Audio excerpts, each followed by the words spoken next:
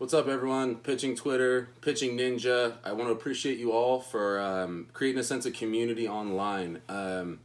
I've torn my UCL twice. I've had Tommy John surgery once. I'm retired from professional baseball. For those of you who don't know me, my name is Troy Rallings. I went to the University of Washington. I'm from Southern California, and as you can see, I bleed purple and gold. I've got tons of Husky pride. I've had a hard time since retiring from the game, about back in June, really finding my purpose beyond the game. So I'm shooting this video today because Pitching Twitter and the sense of community has given me the opportunity, or has said, we want to hear some of the different ways that you were able to be successful. And I hope to inspire the youth and that somebody out there somewhere can take something from this. When I was in college, I was a sinker ball guy. I was 88 to 91, and I ended up reaching the highest level of the game. At one point in time, for 13 consecutive weeks to start the season, I was first in ERA, WHIP, and saves. I managed to do that without the big velo as a closer who threw a lot of innings. I got there through a lot of hard work, and I want to make more videos in the future, hopefully, if you guys like this, where I can get into a lot more of that, and this be one of the ways that I can give back to the game instead of trying to run from a lot of the things that I personally felt, with the game. I didn't have an easy retirement. Retirement's not easy, but so I just wanted to kind of take you guys into my closet. This is where the video is being filmed in my room. So if you guys want to just take a look, I want to show everyone out there that it's you're capable of, graduating from college, being the most dominant pitcher in the Pac-12, being recognized as a first-team All-American, and more so than just the numbers of the trophies are the stories and the memories and the sense of accomplishment, knowing that, when you go forward in life, whether you make it in professional baseball or you make millions of dollars right away in your early 20s, that, you can come home with something that you're proud of that shows your work ethic that you can then take forward throughout the rest of your life.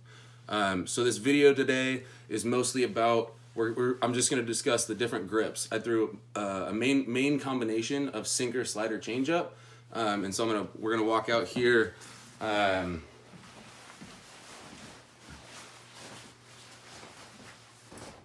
So my main pitch that I developed was my sinker. So it was a bit of an accident, really, for how I developed it. I threw a standard two-seam in high school, but I used to get a really bad blister on the inside of my finger. I got really sweaty hands. I would always rub dirt on it. But from throwing off of the seam, I would just my finger would be more sore than my arm would be after throwing a complete game. So what I did is, just for feel reasons, I switched over. I moved on to the inside of the seam you see there, and then instead of having my thumb under like a traditional fastball, so I have my fingers moved, and then I brought my thumb from about here all the way up to here. Now still getting some decent feel on the ball. You still want to be able to have some pressure and be under it, but the concept with the sinker, so actually I just gripped this accidentally. I was trying to throw something that was a little bit more comfortable, and what ended up happening is, instead of having a real lateral two-seam motion, just a really heavy late moving sink. So instead of, and I really think the thumb on the side is the key to that, because it allows you to get on over the ball when you come in and say you've got I had a lower 3/4 arm angle. So I'm coming here, and then when I reach and got out front, these two fingers were dominating this half of the ball and created more of a downward motion than, say, a lateral. And the lateral motion's great, I feel, for a lot of strikeouts, because you can start it on the hip and run it back, but the sinker is just a phenomenal pitch. Especially, it can be very difficult to command. That's one thing for sure. But if you can get that thing working in the bottom of the zone, man, you can get a lot of ground balls, let your defense work, quick outs, and not give hitters a whole lot that they want to hit. Because overall, as a sinker ball guy, what I learned is that hitters want to be heroes. Everybody wants to be the guy that drives in the home run at the bottom of the ninth. And so if you can give them something that looks like it's going to be right down the middle and sinks, gives you a couple inches and it's moving downward with a low spin rate. So my trick was moving the finger off to the side, and then whenever I would get too far under the ball, I wouldn't be able to pronate fully, and it would end up cutting. And so the main thing for me was moving the thumb up to the inside of the ball. Didn't try and put any unnatural pressure on the ball, and just kind of actually gripped it sort of freely and loosely.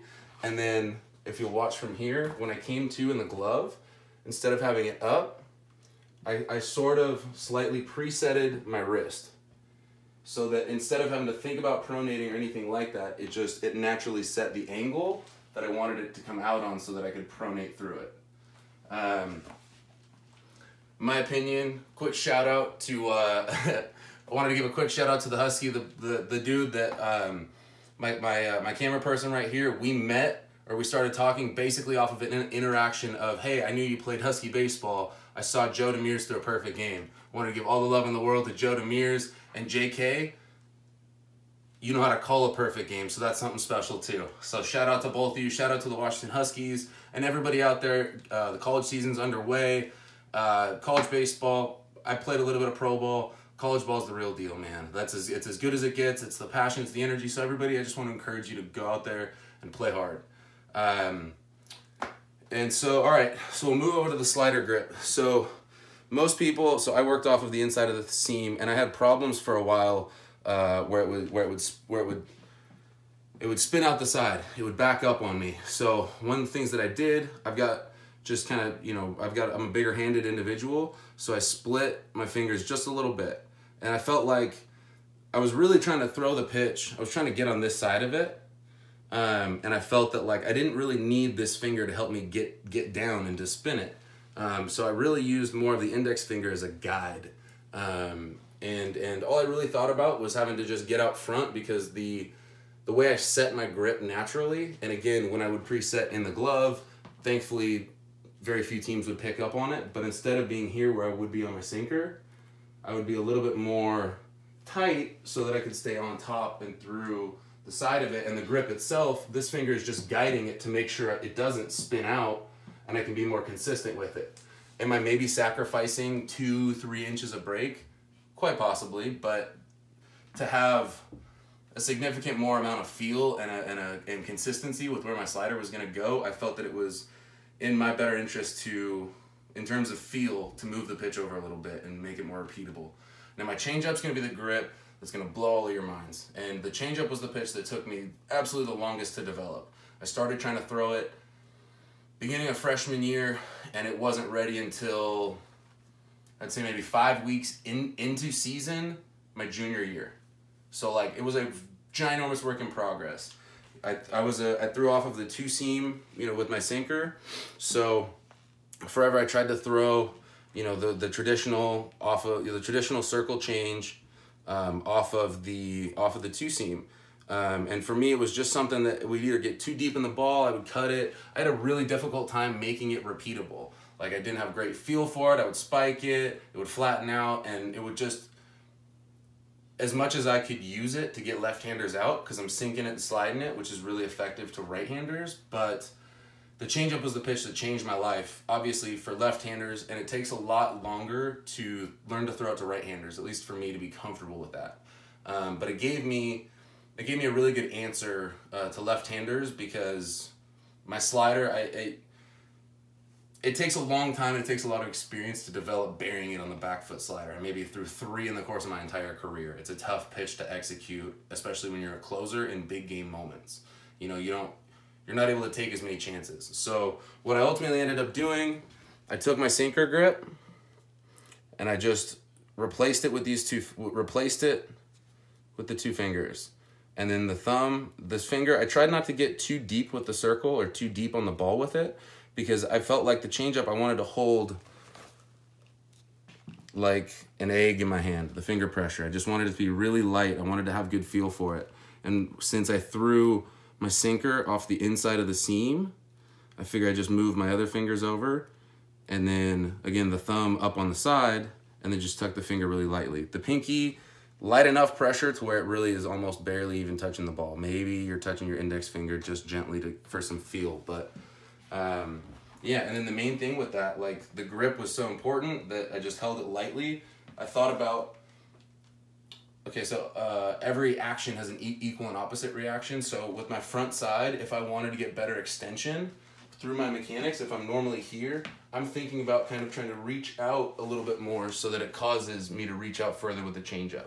And again, the grip presets, so the pressure, the pressure is on the inside of the ball, is all along these three fingers. And I'm not putting very much, but just the weight of my hand and where I'm holding the ball allows me to then, when I reach out and I come through, I naturally get more extended.